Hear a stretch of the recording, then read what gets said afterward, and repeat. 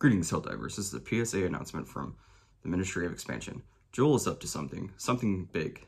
The automatons have been eliminated completely, or so they have, according to the Ministry of Truth. The bugs, meanwhile, we're focusing on building more farms so we can get that sweet, sweet 710 oil. That sweet, sweet 710 oil. This message comes from an undisclosed carrier, not to be named. The new orders that will be coming out from Super Earth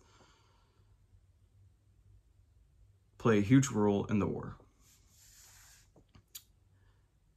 We'll be fighting mutant bugs because the termicide has mutated them. The Ministry of Truth will deny this until it's in their face. And then they'll just say it was always there. We'll be fighting armored biotitans, chargers that spew bile, and various other creature mutations in the termites. There will come a time when the Ministry of Defense will introduce a new bomb. The bomb will be a black hole bomb, which will be used to destroy the super colonies of termites. We must either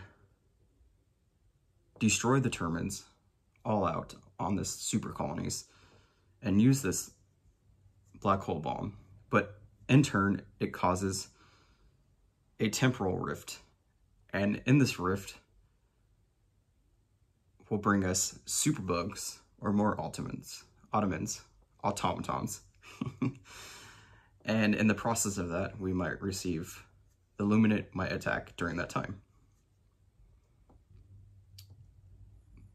These plans can change according to how the community tackles missions, and right now we're tackling them way faster than Jole can handle them. Joel's about to throw a huge curveball at us in the next week or so.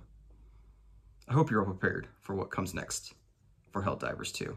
This is True Cherry. Thank you for watching. Don't forget to like and subscribe.